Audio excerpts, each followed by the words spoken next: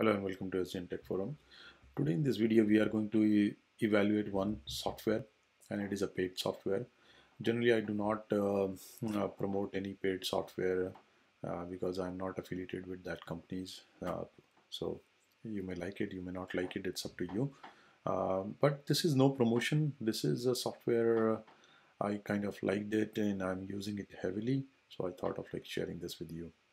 All right. So Wi-Fi Explorer, built by Intuit, uh, a nice company. It gives you all their software as a free service, but then again, the free one has certain limitation. It's not full suite.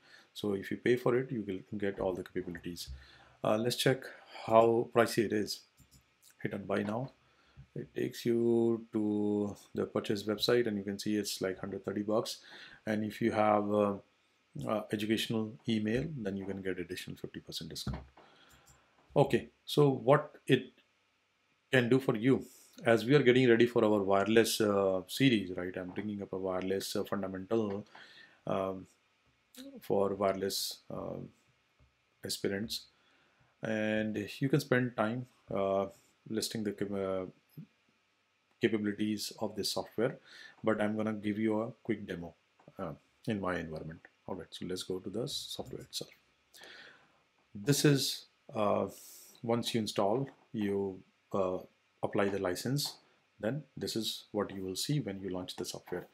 As you can see, it is showing you a very nice view of all the SSID around me, what is their network name, what channel they are using, if they are doing any channel width bonding, that means 20 megahertz, 40 megahertz, 80 megahertz, right? What generation of Wi-Fi it has, what kind of security there. So all those details, right? Basically, which you can generally sense from the AP beacons, right? All this is nicely laid out here. So this is so let's understand the software first. All right. So this is all the network related details, and you can see it has some filters here.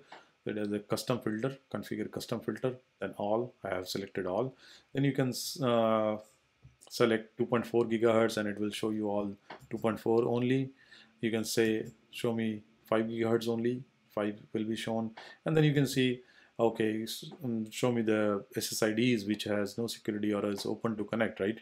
Vulnerable, luckily no one is open, that's good. And then secure. All right, so these are some filters here. Then on top of this, you can see I have the start and stop button. This is to actively scan and stop scanning. You don't want to keep on scanning all the time, right? Uh, then this is an interesting one. So here you can see I have some modes, active mode and directed mode. So I can say that, okay, I want to scan a specific network. I can name the SSID and it will scan only that. That is part of active and directed. Then we have a couple of mode in passive. In passive, no null beacon sent. It's only listen or sniff the air or Wi-Fi EM signals around me, and you can passively listen to all channels, or you can say that, okay, I want to listen to one particular channel. Maybe you are doing some kind of survey and want to understand how congested that channel is, so you can scan that channel passively, one particular channel, right? So these are the drop downs. Let me start the scan, and you can say that every time you start and stop, it asks you if you want to save. I don't want to save right now. Okay, and then choose a channel to scan. No, I don't want to do it. Okay, let me select it to active. Yep, and then scan. So it is actively scanning. All right. How do you know where you are connected? Where is your laptop connected, right? So in this, the bold is the indication. So anything in bold, that tells you that this is your BSSID, this is your network SSID, and this is where actually you are connected. And in particular to that, you can say all those information here. What is your signal look like? What is this noise there? What channel you're using, right? All those information you can glean from pane here, which is network details. Then again, there are a couple of other things here. Signal strength, Spectrum, very nice spectrum analyzer. It shows you what is your channel width and all other things, right? So if you're using some spectrum analyzer, you can connect it with that and feed in advanced details. So there are like two sections we have visited: the top pane here and then the bottom one. In bottom one is again kind of like segmented. We have network details, signal strength, spectrum, give you very nice spectrum analysis, and advanced detail. Advanced detail is as granular as you are doing a Wireshark capture, you know. So you can see all those information, very nice information here. You really don't have to run a Wireshark capture because it gives you so much information. All right. So you can say copy element. Obviously, when you have the network information, sometimes you want to take it out and do some kind of processing, right? So you can copy element, or you can copy all element and export it. Okay.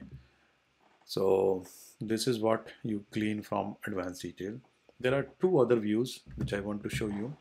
Is on my right side. If I do this, the right side pane will expand, and here you can see if I have selected some SSID, it will tell me what is, if there is an open issue with that SSID. And as you can see, separate network name, so I'm not following some best practice recommendations. That's why it is giving me this kind of like warning sign, right? Then timestamps, different timestamps, what is my, how my SNR is changing with respect to signal. Then this is all the channel information, right? Channel, band, beacon, what network I'm using, all those details, right? What are my overlapping channel, all those things I can see from here. Proximity UID is not available anything, and for Zigbee, this is a Zigbee, but for Zigbee you need a Zigbee adapter, which I don't have at this moment plugged in to my laptop. Okay. All right. So let's go to default, and on left side also I want to show you. So for left side you have to click this icon, and it is going to expand. There's so much details here. You can see that all this information what you see centrally, they all are very nicely grouped here. So you can simply see all the network name listed under network name. You can see all the modes, channel, security, how many access points I have nearby, what are the different vendors. All those information I can clean from here. Okay, because if this space is feel too cluttered for you. All right. So this is like a left and right pane, and then you have the middle and the bottom one. Too much information, right? All right. What else you can do? You can export all network. You can export all displayed network. That means you can extract data out of this software, or out of this tool, right? That's a very big plus, I would say. Then you can organize your views, and if you have spectrum analysis, what I like here is in spectrum analysis is yes, what I like about view is show center frequency. All right, so sometime we are not very comfortable with the channel number, and you really want to see what is the actual frequency I'm using, right?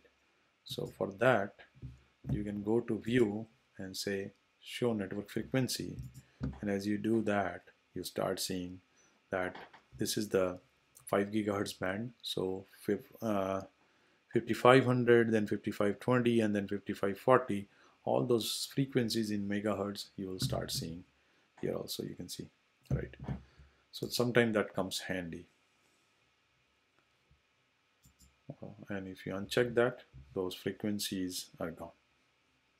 All right.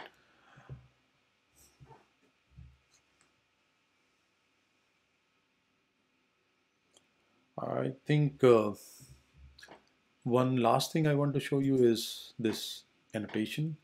So here I can annotate. This is home, so that I know what is that signal, right? And I can see the annotation available. Also here what you can do, you can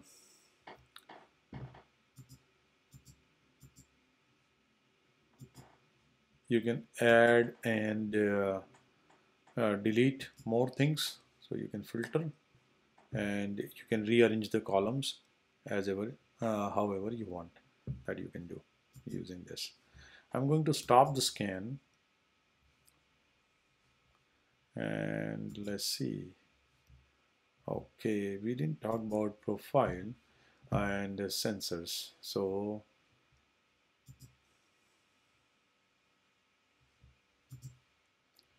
if you go to scan, manage remote sensors, and if you have something remote like a access point or something, you can put your IP address there and it will use that IP address or a SSID and scan that.